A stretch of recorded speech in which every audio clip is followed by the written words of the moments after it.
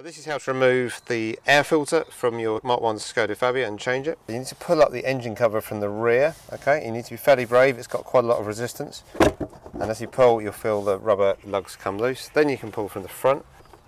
And as I say, you've got to be fairly brave. You will also find on the right hand side here that there's a little hose here which you just need to pull out. It just attaches to this little hose just here. You do need to pull that out. There's also a little hose under the right hand side just there, which you can remove once you've pulled the lid off. Might be easy to take this one off actually. Yeah, there you go.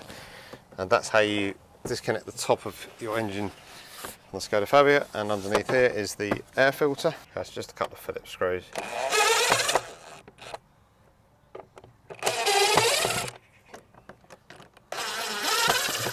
Okay, so you need to remove these front screws as well.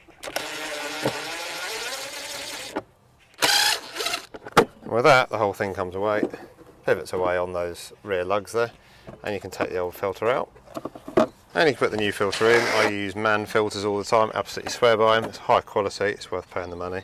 It's literally pence really compared to the others. There we go, new one in. Again, you want to engage these hinges. You're going to pull them onto the little lugs at the back there, and then the whole thing pivots downwards like so.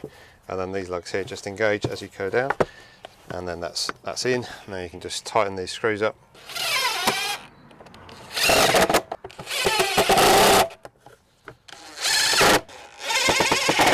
Okay, so that's in. We can now put the air filter back on the engine. Job done.